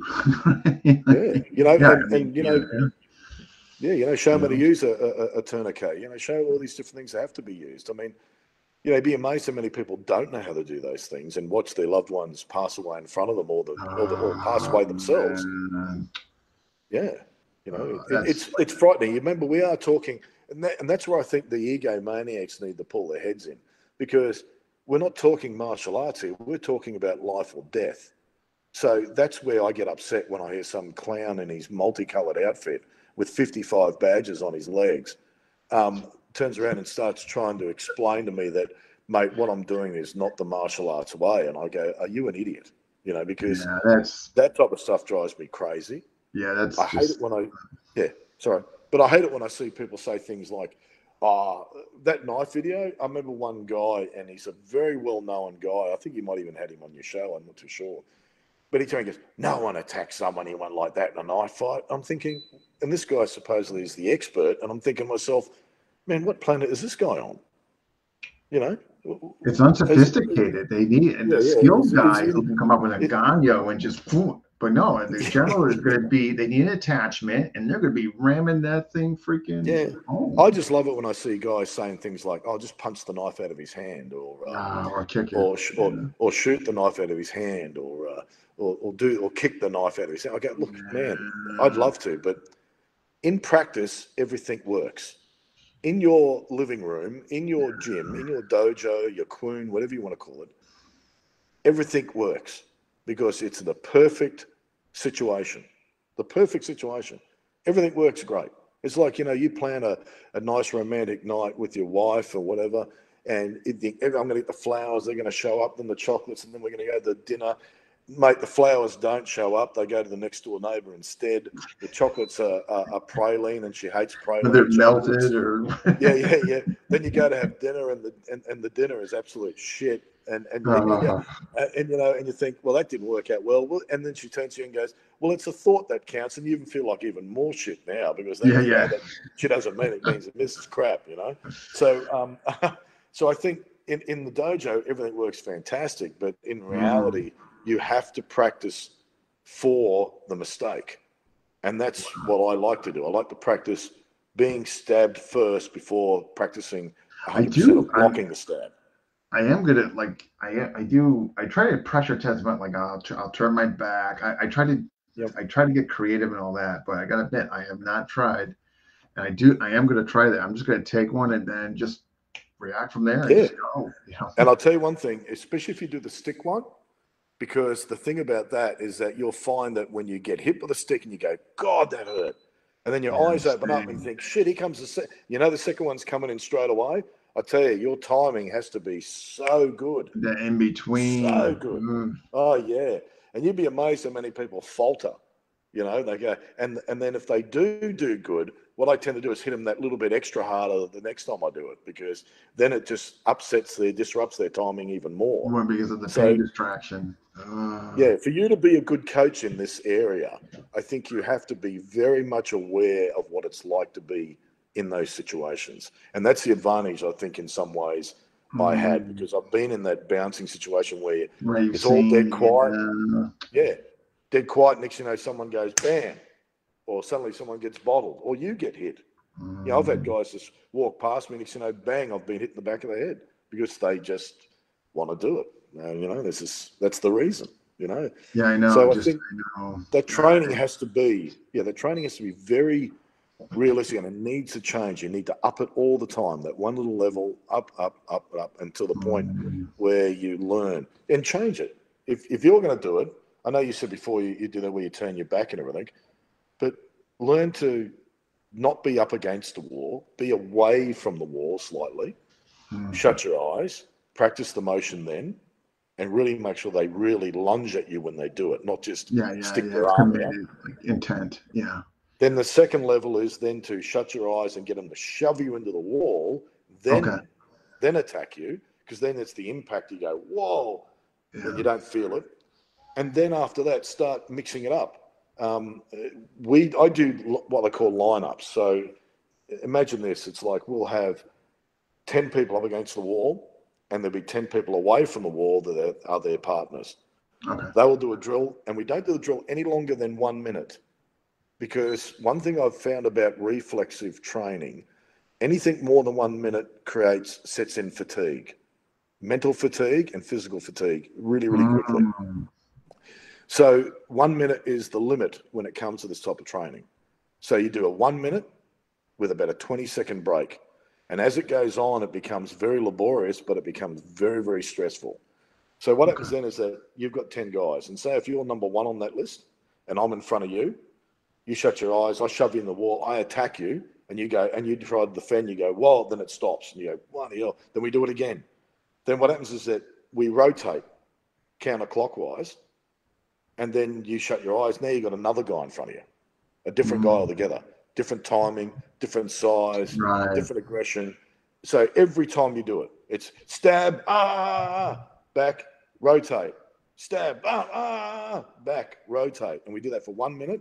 Then we have a 20-second break, and then we start again. Yeah. And that's a great way of doing it. And you get, if you've got 5 people against the wall, then you get 5 minutes of it. Then you have a break. Can't wait to try it. I'm trying it this Saturday with a couple of my guys. Because I always wanted. You'll enjoy it. It's a lot of fun. It's frightening at the beginning, and you've got to hate your mate. Yeah. And I really mean, I say to when you've got to hate your mate, you've got to be very competitive and go, man, throw the respect out the window and just say to the guy, man, I'm just going to stab the living hell out of you. That's it. Yeah. That's it. End of story. And the more I hate you, the more I'm. Yeah, the more you get. The thing is, I don't mind failing. I have that attitude. Like, I want to be the best version of myself. So I know that's going to include failing. I know that. Because I felt miserably. We all do, mate. It's amazing how you get in situations and how you're blinded to situations, and you do get when you're in vicious assaults, you get that mad tunnel vision that kicks in, and this is another area a lot of people don't realize. So the more you do that drill, that rotation drill, it does get you into that blind spot situation, because when we go from that singular drill and we go into having 2 or 3 guys attack you, it's amazing. You end up getting a little bit of what I sort of call like spatial blindness. You suddenly don't seem to see the other guy on the side of you as much, because your heightened sense of awareness has worked on this tunnel vision of looking forward all the time. Now you've got to start using your peripheral vision, so you have to retrain that as well. So it's crazy how it works. But I'll give an example of a situation that happened with me many, many years ago. We had an absolute all-in brawl, and I had this guy over the front of a taxi cab out the front of a nightclub, and I'm punching into this guy. And forgive people out there if I'm sounding too violent, but unfortunately that's the business sometimes. So I'm punching in this guy, and he's trying to punch me, and I've got him over the cab. But you have those dreams when you can't seem to run away from someone fast enough, or you can't jump high enough, and I'm hitting this guy, and I just can't seem to hit this guy hard enough. And I'm thinking, what is going on here? I can't hit him. Anyway, so And then all of a sudden, bang, I hit him. And the second hit knocked him out. Great. And I was off onto the next character for the fight. And I thought, okay, well, I don't know what happened there. Later on, we're talking about the fight afterwards. There's 4 of us sitting down saying, man, what a punch-on that was. You know, and there was like 10 of them and 4 of us. And I said, the back of my head is so sore. I couldn't understand why the back of my head was sore. We looked back on the videotape of the assault, and I've got this guy over the bonnet of the car, and I'm hitting him. And as I'm hitting him, his friend has come up behind me and grabbed my arm, my punching arm. But I'm so intent on hitting him, I don't even know he's grabbed my arm. No kidding. Yeah. So he's grabbed my arm, and he's punching me in the back of the head with his other arm. So that's where the big lumps come. And I didn't even feel this because I'm so intent on killing this bloke. Isn't that something? Then my other crew members come running past and gone, bam, hit this guy and dropped him. And then all of a sudden my arm's free. And then you see me hit this guy, put it, and I just walk off like it was nothing happened. But at the time, I was totally oblivious to what the hell was going on. Isn't that something? Wow. That's what they call, people say the heat of battle. Yeah. And that's one thing those martial artists, we don't do a lot of. We don't do a lot of heat of battle. Yeah. And that's what the drilling has to be. You are drilling for the heat of battle. That's what you're doing. Wow. You're not doing it for anything else. You're not doing it for your belt. Yeah. Right. Or for your next rank. yeah. Jeez. But I think it's and I do recommend everybody, and I know this sounds awful, but I mean, I don't know, awful, but I suppose a bit weird, but I do recommend everybody to do security. I mean, just do it.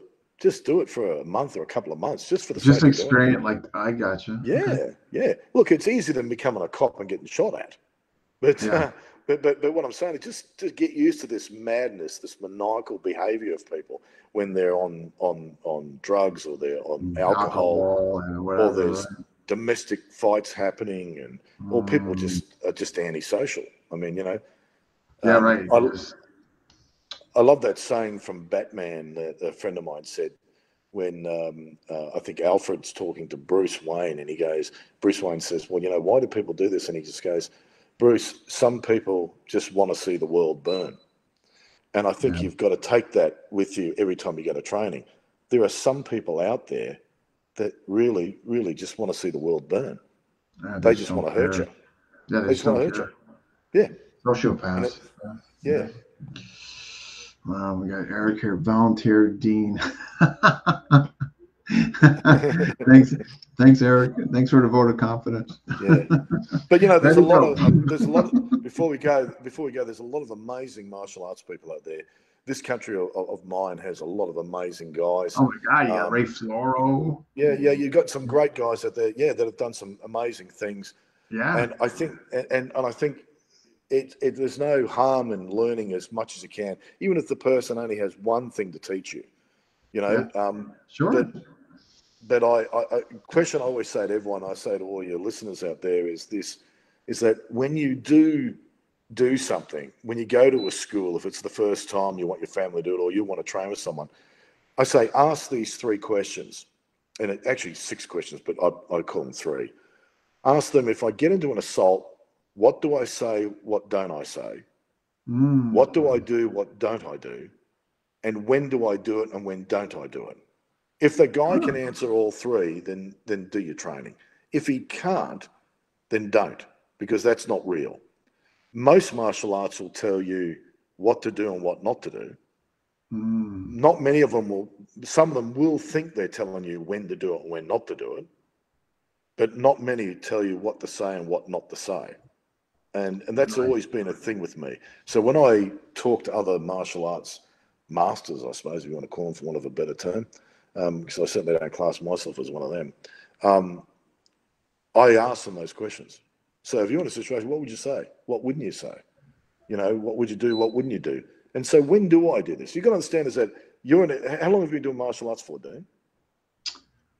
So, it was teens and college. It was internet. So from like late 90s to now, it's been my most, So about 150 years. Yeah. Right. yeah.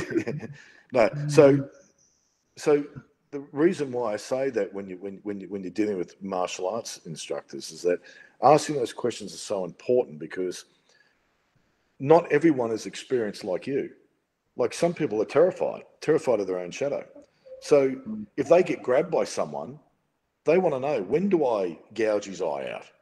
When do I kick him in the groin? When do I side kick his knee? When do I do all these wonderful things? When? And then they say, but I don't feel like I can do it. It's scaring the hell out of me. Yeah. You know, and what do I say when the police come? Or what don't I say? Yeah, exactly. Mate, more I don't so feel well. I need a rest. No more questions Yeah. till you take me. Well, I actually get our solicitor or lawyer, as you call them over there, to come into my security guys training once a month. And each month I have a different guest. And I have the lawyer come in and say, and tell them how to write a report, how to respond to the police, how to say what happened, because it's very easy to make yourself look guilty. And I mean, when you've done the right thing, right? Yeah, and you know the law, the way the law is. You know, it's whoever tells the best story. Yeah, right. You know, so it is Oh, scary. Speaking of devil, Maestro Ray, he just jumped in. Exactly.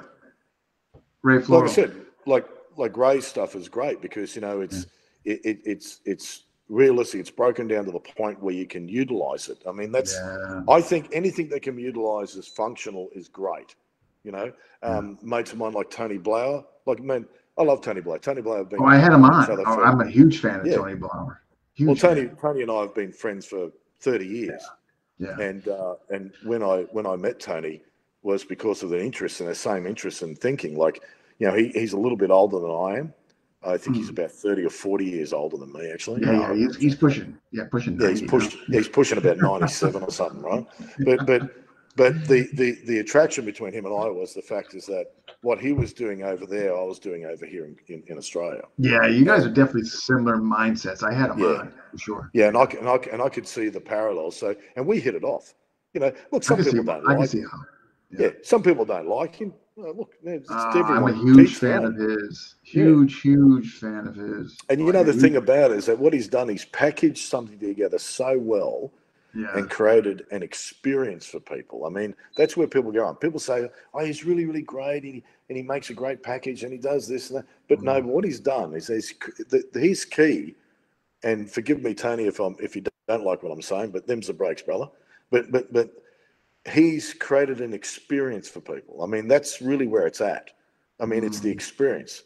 Your students want to come and train with you because they want to learn how to handle the experience of an assault or the experience of the art or the experience of that particular wrestling maneuver or whatever.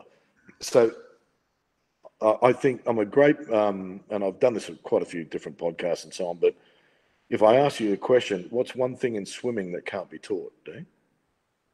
One thing in swimming that cannot be taught. That cannot be taught. Drowning. No.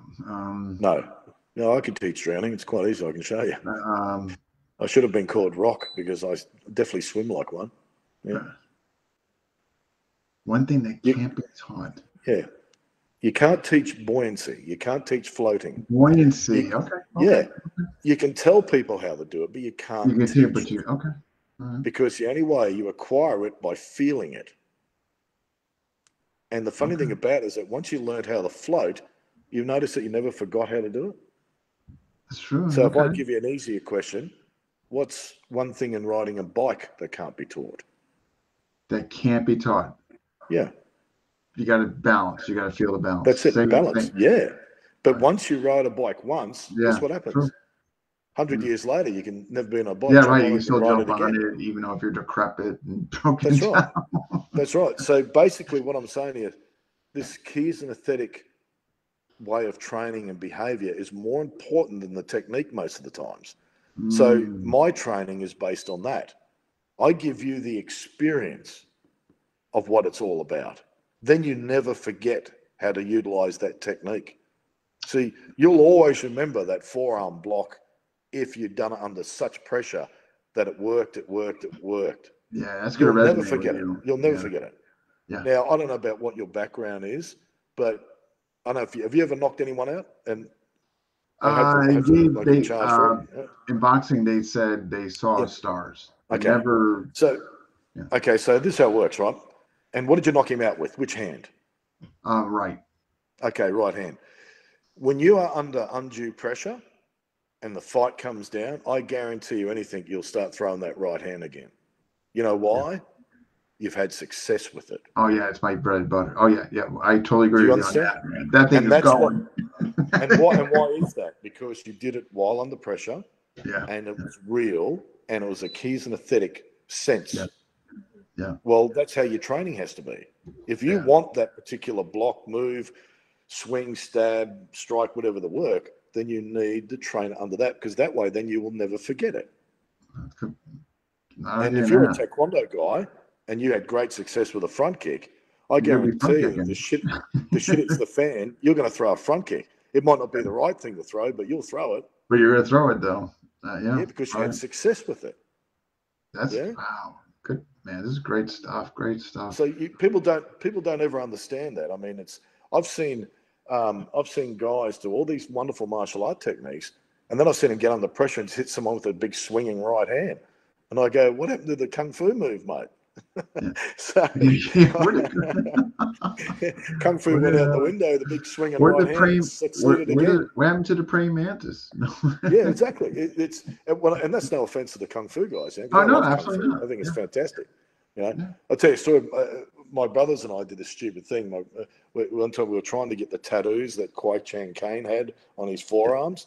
Oh, we got a tin and we cut out with tin snips on the side these things that look like a dragon, a tiger.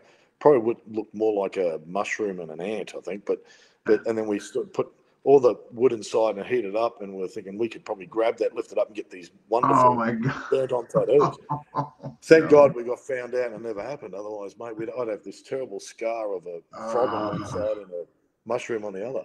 But I think really when you're training, that's what it is. That kinesthetic behavior is so important when it comes to your training. That's a success.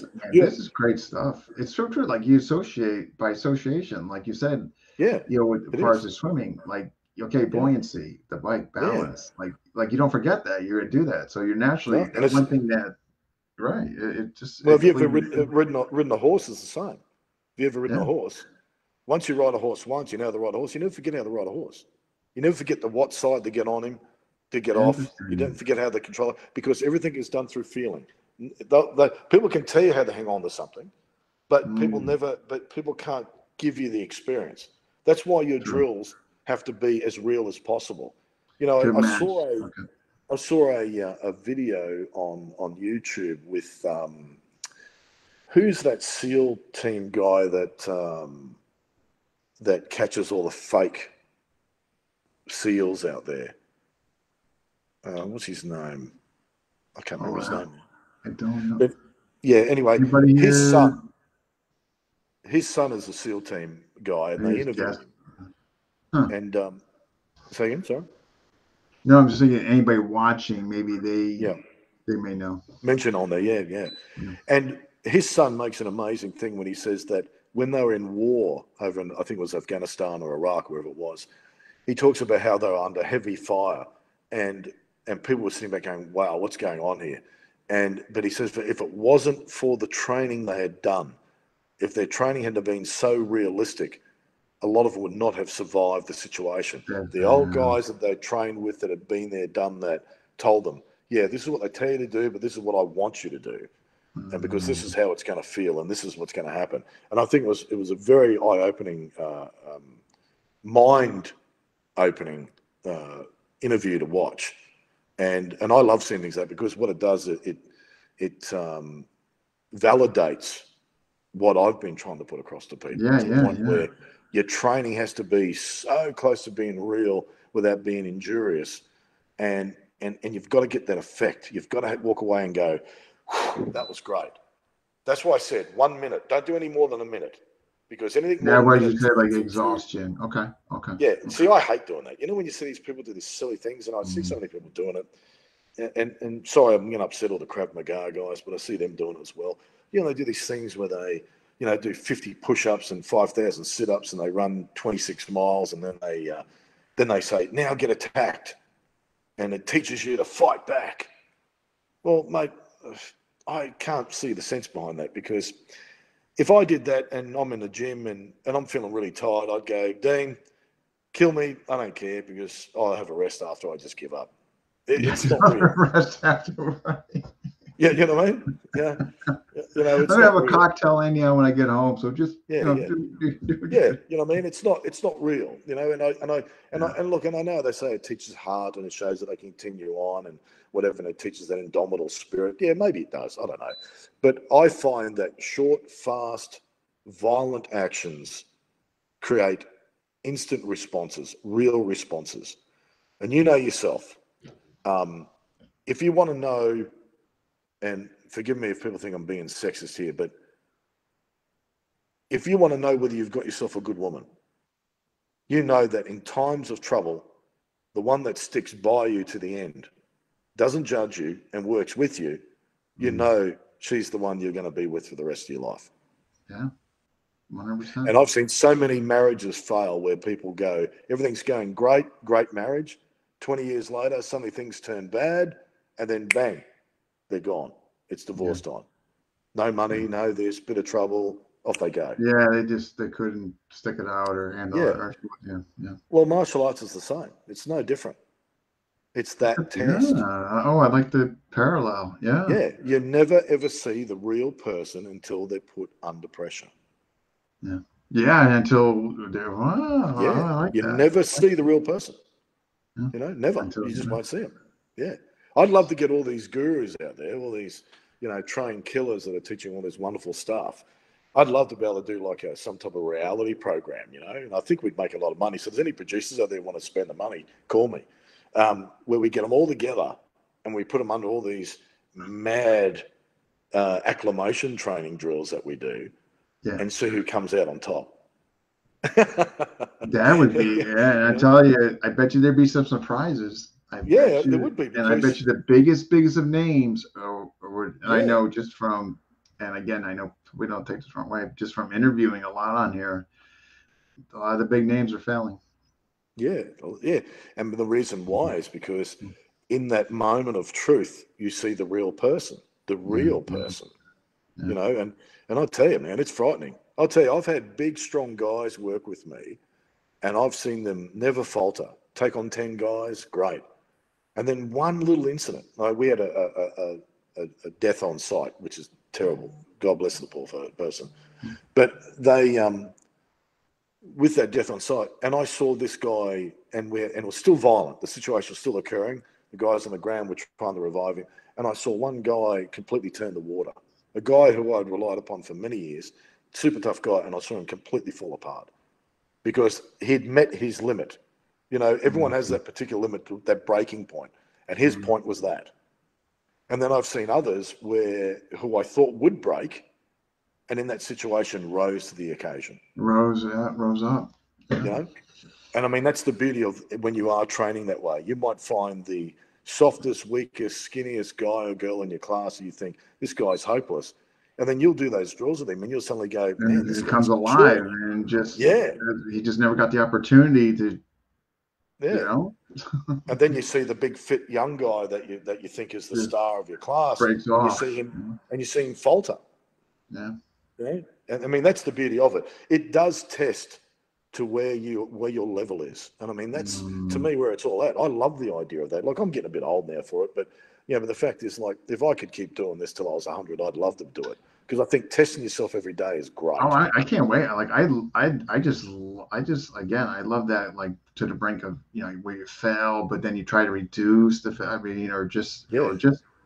so I'm looking forward to trying this Saturday. I'm telling you, I'm getting on that wall. I'm shutting my eyes and boom. Just expect some shock and awe. You know, we do a lot of wall training anyhow. So what it does create a very a lot of camaraderie when you do train like that. It's like the old brothers. Right, you're putting yourself like through freaking hell. You know? And everyone sort of does the old back slap afterwards and give each other a hug and go, man, that was mad. You know, let's do it again. Yeah. Wow, man. Well, this has been awesome. I'm so glad. I got to thank Mark Stewart because he's the one that recommended you. So, mate, I love that guy. And look, mate, I really do. Man, that guy is something else, huh? mate, he's a character. But I'll tell you one thing, he's very articulate. Yeah. What he does with the JKD and that, I absolutely love, because Yeah, I think he long, shows, yeah. I think he shows a true side to it. No, Because whenever I used to he look does. at JKD, JKD to me always looked like kickboxing, you know? Yeah. And then when I see him do it, I suddenly go, wow, that does look like Bruce Lee. You know, there's the movements, the way they are.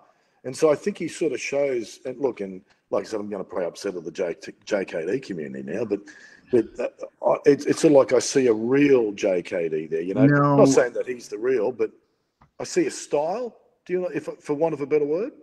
No, I totally agree with you. Like a lot of the conceptual, and nothing against the conceptual coming under the Anasano under there. That's where I came from.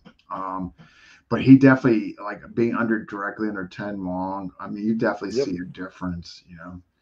Yeah, I recommend people to train with Mark for the main reason is that they will see a different side of the JKD, which I think is something that we should all have a look at. And realize the brilliance of what Bruce Lee was like, and I was never a fan of him, and you know I was never a fan of. That's right. You were David. David Carradine. I just hope to God I never end up in a closet somewhere. But anyway, but yeah, I was never a fan of Bruce Lee. But what Mark showed me, I saw a brilliance there, and I thought it was absolutely. And I think it's very underestimated what a lot of what Bruce Lee has done actually to the world of martial arts. So there you go. You know. Yeah, I agree. No, but getting back, you should get him back on again. He's a character. I love him for him being a character. The guy's just he's funny. He's funny. Mate, I tell you, he's very knowledgeable, bud. His Filipino martial arts is great as well. And I love the direct correlation they do with the JKD and the Filipino martial arts as well. I think it adds another dimension to it. And one thing I've got to say about Filipino martial arts too before we go is I really dislike when I see people showing the empty hand version of Filipino martial arts. Yeah, they go from this swinging the stick around. And then they show these really twisty little roly-poly, flowery little moves with their hands. And I sort of say to myself, well, how does that directly relate to the stick? It doesn't make any sense to me. So to me, Sinawali is the empty hands of Filipino martial arts. So the stick is in your hand. When you take the stick out of your hand, then your elbow becomes your hand. And the forearm and the fist becomes forearm the stick. hacks. Whatever. Yeah, you know what I mean. So then I think Sinawali to me is the empty hand version. That's my opinion. And the more that I've trained with guys that were very combative, the more I saw that occurring. I didn't see the little flowery, and being a boxer like yourself and so on, I wouldn't want to do these little pass and flowery motions against a good boxer. I mean, I did it to a Filipino martial arts quite a few years ago. And he said he could do these moves and block my jab and cross, and knight him with a jab and a cross and knocked him fair square out cold. Yeah, I can tell you, I tried that stuff when I first was exposed to the Anasano blend empty hand stuff. Yep. Your Panatukan, your Panjakman, and I was trying to do the Goontings, all that against a Golden Gloves guy. Freaking man, I got freaking creamed. Mate, the only thing that worked was this. Yeah, that gunting stuff works really good when someone's in a really sort of mild-mannered behavior because there's no adrenaline pumping. Yeah, but you get some learning. Well, I did that with the Death Touch guys, the Dimmac dudes. I actually got asked to leave a seminar because these guys are doing these death touches, and I said, look, I'm a security guy, and this is like the early 90s, and when it was becoming very trendy at the time. And I said, so I'm a security guy. So if I grabbed you, if someone grabbed me aggressively, I could like press here, press there, and knock them out. And they go, yeah. And they're knocking these people out. And I thought, this is great. I want to see this, And so I did the same thing I did with the knife. I went up and said, okay, so you're trying to tell me what, mate? I said, mate, I think you're full of shit. So I've just started this verbal scenario without telling anyone. The whole seminar went dead quiet. And I've just grabbed this guy, slammed him into the wall, and he's going, dit, dit, dit, dit, like a fucking typewriter on me, trying to tap me on the side of the shoulders and hit me in there. Nothing happened. So I headbutted him slightly, and I said, mate, what happened? And he goes, see, what happens when you're aggressive, your nerves rise to the surface, and that way, mate, I said, my nerves do what? They rise to the surface. so there are a lot of charlatans out there, mate. A lot of charlatans, and I can see that stuff being great when you're doing control and restraint and trying to move like protesters or something. But I think against someone being very aggressive and they're trying to take your head off, if you think that you're going to be able to do that on him, I think you're kidding yourself. You know? So no, well, there's a diluted aspect to the martial arts community, and you see in FMA. You know, I hate to say, and whether they didn't check out for themselves, they just took for granted what was given to them. They didn't do their due diligence, or they know what's over there, but they put the blinders on. You know what I mean? I don't know. I tell you, if you look at old videos, old tape of Filipino martial artists going back to the 50s, there's a French video out there where they took Filipino martial arts in the 50s. Yes, I saw that. Training spot, And if you look at some of the others, look at some of the old pictures, you'll see the sticks are slightly longer, and you'll see it's fencing with a stick. Yeah, they're swinging that stick all the time. You don't see a lot of these pass-by parries and all this type of stuff. And I've seen a lot of that sort of come into the art, even from the early 80s. I've seen it come in there closer and closer. You know, a lot of this tap, tap, tap with a stick and Avanicos and all this type of stuff. Yeah. And they sort of, I don't know, I think it's sort of lost the essence a little bit of what it should be about. It's eskrima is fencing, you know, to fence with the stick. I mean, to use the stick. And I think, I see a lot of that stuff, I think is, look, I suppose in peacetime, you end up with a shitload of instructors. In wartime, you have very, very few. Well, you end up with a bunch under the instructors. Systems become bigger, more techniques, more memorization, more ranks, more. You know what I mean? So, and it really, if you really want to come to the common denominator, the money. You know? Yeah, and it's all about technique. It fascinates the hell out of me. Like when I see people do Sinawali, I see them stand there and they swing the stick, and they're looking at the sticks and they're hitting stick against stick. I tell guys, if you're going to do Sinawali, aim at the guy's head. And use the head as the target, not the stick. But that's getting lost because they're so. In other words, if you're getting your information in a seminar format, I can tell you right now, you're not being corrected. You're going to be hitting stick against. I mean, when you know. That's it. So that's what a lot of. Yeah. You know, when you hit stick against stick, what happens? Unfortunately, you end up hitting the middle of the stick. Yeah. So you'll find when guys spar with that Filipino headgear, they actually hit the guy in the head with the middle of the stick all the time. Now, I'll tell you now, if I got the middle of one of those sticks and I walked up to you now with no headgear and I hit you on the side of the head, it would hurt you, but it wouldn't damage you that bad. But if I took a slight step back and hit you with the last 3 inches of that stick, I'd rip your head open. I mean, that's the difference. That's the way you're coming through, pulling the tip through. Yeah, no, I know. How you train is how you react. And what I'm trying to explain is not ever go at the guys, but make them understand that when it comes to true combat, that's really what you're looking at. That's what you need to be aware of. All these positional changes, that spatial awareness, where you stand, how far away you are, what you do. You know, you should always be practicing that stuff over and over and over again. Understanding where your personal space is, how you feel, you know, how close do you to get to someone before they can feel it. Oh, yeah. Well, you know, before you're like, hey, that's a whole. Wow. Great stuff. I get my guys to do personal space training at the beginning of every class. I get them to walk up to each individual and try to read where their personal space is by watching them make an action. I tell them, don't move, don't look, don't do anything, just stand there still. And you still can pick up these little minute of comfortability behaviors, and you go, there you go, that's your personal space. I get them to do that at the beginning of every class so they understand where that personal... And then on certain days, Dean, your personal space might be 3 feet away, and then some days it's 2 feet. Yeah. And some days you don't care. And other days it's 10 feet. I mean, it just depends on your emotion. And that's another thing that people don't take into account. Good days and bad days. Right. Wow. I think we're going to have to get you back on. I don't know. We have to... I think you need to terminate me now. I think we're going on too long now. No. We need to get you back on and we can talk about, I mean, I can find plenty to talk about.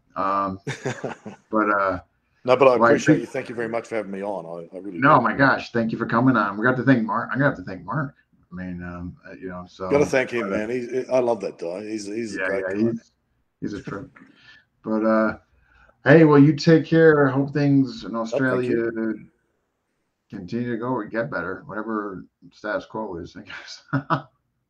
Mate, it's a wonderful country full of wonderful people. We can only get better, we hope. We're going through a lot of hard times, just like everyone else in the world. And, you know, it's all about trying to understand each other and move forward and not lose that application of yourself. I mean, that's the thing that frightens me the most about this modern world, is that we're becoming very much like carbon copies of people and not being ourselves anymore. Scary. You know, and it's very scary stuff. Yeah. Well, okay, Maestro Deane, you take care. All right, you too. Thank you very much. Yeah, thank you. All right. Keep strong. See you, mate. Bye-bye.